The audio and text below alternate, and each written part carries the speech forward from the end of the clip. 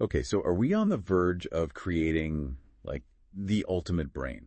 One that leaves our own in the dust? That's what we're diving into today. Artificial intelligence is changing everything, isn't it? Yeah. But how fast is too fast? Right. And are we ready for what comes next? That's what we're trying to figure out. And to help us unpack all of this, we're taking a deep dive into a pretty intense report. Situational Awareness, it's called. Written by Leopold Aschenbrenner. And this guy knows his stuff, let me tell you. No stranger to AI, that's for sure. He spent years in those top secret AI labs. Yeah, the ones you're thinking of. And when he talks about where AI is headed, people pay attention. Big time. And get this. Aschenbrenner believes we are on the precipice of AGI, Artificial General Intelligence. As in AI that can think and learn on par with, if not better than, humans. And he's not talking about some far-off future either. He thinks it could happen as soon as 2027. That's, 3 years from now? Yeah, and he says that once we hit AGI, things are going to get really wild really fast. He calls it an intelligence explosion. Basically, AI starts improving itself at an insane rate. So it's like AI goes into overdrive. Exactly. We're talking AI that's exponentially smarter than us, like off-the-charts intelligent.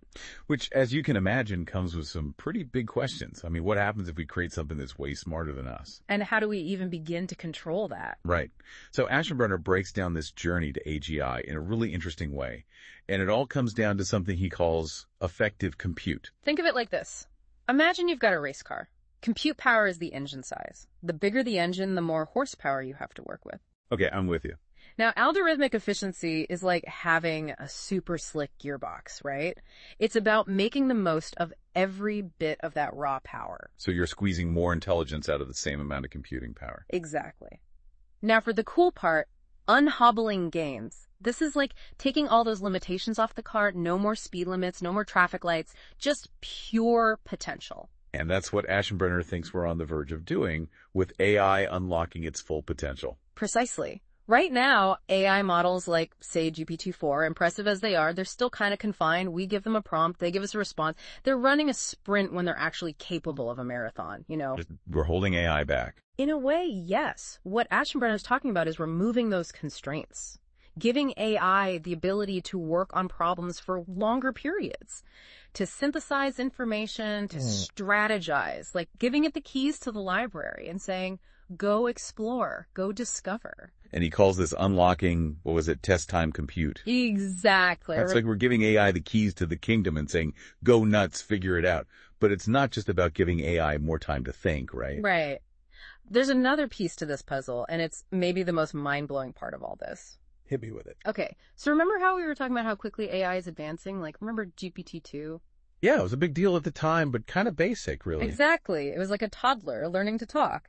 Now think about GPT-4, just 4 years later. Night and day, right? Totally. GPT-4 is writing code, composing music, even acing those standardized tests. Aschenbrenner describes it as like a really smart high schooler. So in 4 years, AI went from toddler to, almost college ready. That's the thing, and it's not just GPT.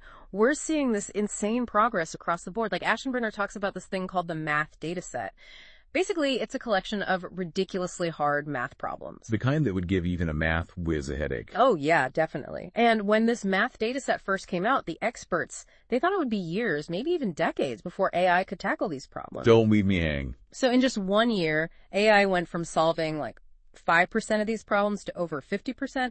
And now, the most advanced models are scoring over 90%. No way. Beating out the humans. Crushing it.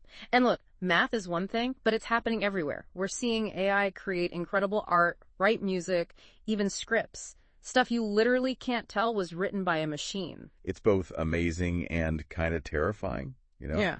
Where does it stop? That's the question, right? And that's where this idea of the intelligence explosion comes in. Aschenbrenner says, imagine 1 million AI researchers all working 24/7, but operating 10, maybe even 100 times faster than any human could. Okay, so AI starts designing and improving itself at lightning speed. And the rate of progress, it just explodes. This is how we get to super intelligence AI that's not just smarter than us, but unimaginably smarter. Okay, now we're talking about AI that's basically, alien. You can't even comprehend it. So what's the game plan? How do we even begin to deal with that?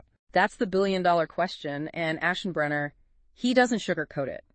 He says, our current approaches to AI safety, they're totally inadequate for what's coming. Like we're bringing a squirt gun to a 5-alarm fire. Worse, he compares it to the Manhattan Project. Wait, the atomic bomb? You're serious? He says the stakes are that high, maybe even higher. Because with superintelligence, the potential for things to go wrong is huge. And we have no idea how to control something that's so much smarter than us. Exactly. Aschenbrenner says we need a whole new level of global cooperation, some kind of oversight, something we've never seen before. So this isn't just a tech problem anymore. It's like a whole humanity problem. 100%. And Aschenbrenner predicts by 2027, 2028, we're going to see a massive shift. He calls it the project. The project? What's that? Imagine, like, the best AI researchers in the world, all brought together, working in secret, governments pouring billions, maybe even trillions, into this. It sounds like something out of a movie, a really intense movie. Yeah. But why all the secrecy? Because the stakes are that high. This project, as he calls it, it's our attempt to, like, harness the power of superintelligence before it's too late. Before it gets away from us. Before it even occurs to it to get away from us. That's a lot, right? A government-led AI project with, like, the fate of humanity riding on it. When I started digging into all of this, I thought I'd be blown away by the tech, you know? Sure, the algorithms, the processing power. Yeah, all of that. But honestly, it's the potential impact on, well, us that's really stuck with me. It's impossible to ignore. Aschenbrenner, he doesn't shy away from it. He says we're kind of sleepwalking into a future with superintelligence. He even compares it to, get this, the early days of the pandemic. Whoa, okay. How so?